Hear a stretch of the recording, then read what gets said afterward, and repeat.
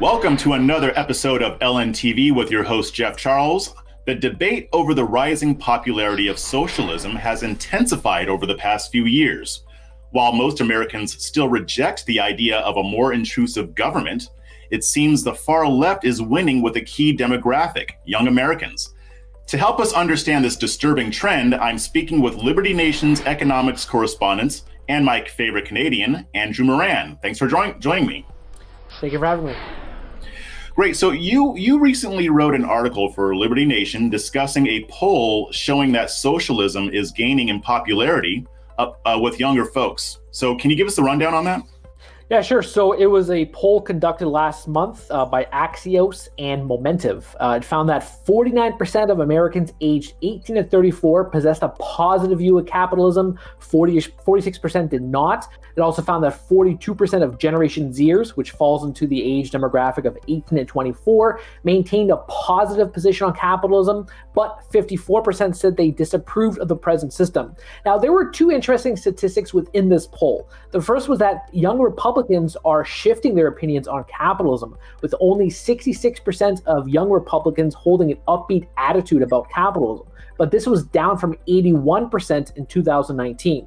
And then, of course, the main number is that a slim majority, 51%, of young Americans reported being ebullient or excited or having a love affair with socialism. So these are concerning trends going on right now in the United States, considering socialism's track record and what's going on right now in Cuba. Sure. So what, in your estimation, what is it about socialism that is so attractive to younger people?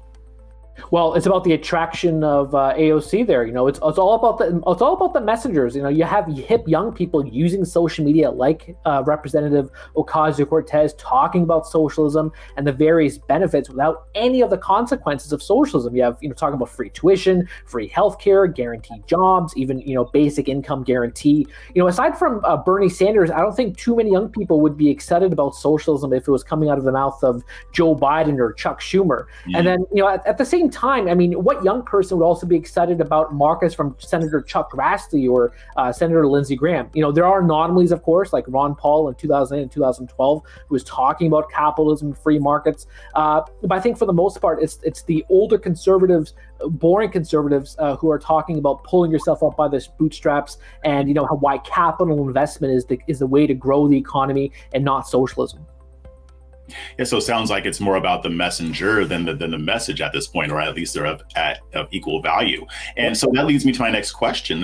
Conservatives and Republicans and others who actually value capitalism over socialism have had a very difficult time attracting young voters. Why do you think this is? You kind of alluded to it, but overall, why do you think this is?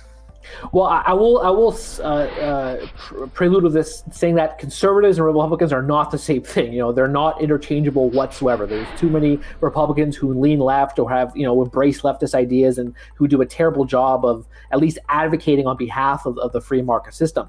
That said, I think the concept of conservatives and perhaps the GOP not being able to attract voters is changing in this environment. You have groups like Young Americans for Liberty, you have Young Americans for Freedom, who are reaching out on these college campuses. It's like you said a couple of years ago. It's about the messaging. Who would not fall for this coquettish mistress known as free stuff? When you're young and idealistic, you only look to the end goal, to use a sports analogy, rather than determining what's going on in between those end zones.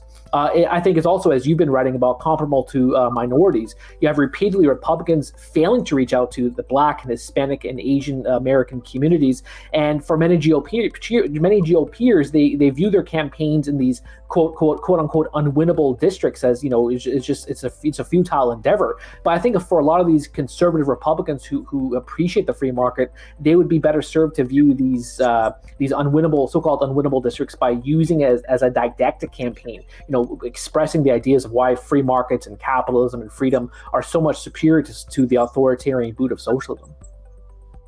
Gotcha. That makes sense. So what do you think this is going to look like in the future going forward? Should we be worried that this new generation will remain socialist, or do you think they'll grow more conservative with age, or a little bit of both? Well, in my article at the end, I wrote about how age and wisdom will eventually defeat socialism, because a lot of the young people who become older voters, they reject socialism. We have that same poll that found, I think it was 55 or 60% of overall Americans supported capitalism. So it's all about life experiences. Once you get used to earning a paycheck, and once you get used to the IRS coming after you, and all these variables, you start rejecting of the boot of big government. You don't want to be stamped by a big boot on your face forever, to allude to George Orwell in 1984. So gray hair comes wisdom, and eventually a lot of the millennials and Generation Zers, hopefully, as they get older and work and participate in society, they'll realize that socialism is a failure. Sure, that makes sense. Well, one thing is for sure, right? I mean, if the right fails to develop a strategy to reach younger voters, the nation could move closer towards socialism sooner rather than later, or it could end up that with age does come wisdom. But either way, thanks for joining, Andrew. I appreciate it. Thank you for having me.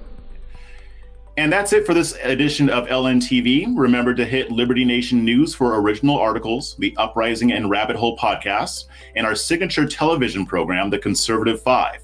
Just go to libertynation.com on your browser, or hit Rumble, YouTube, or check out our Liberty Nation News Roku channel. I'm Jeff Charles. Thanks for watching. This program is a production of libertynation.com, conservative news where truth matters. Who are we? We are Americans that believe in liberty. We are a project of the nonprofit One Generation Away. We are patriots who apply the founding principles to the issues of today. And they keep moving the goalposts on us. We are educators and commentators who love America and the Constitution. Who are we? We are Liberty Nation.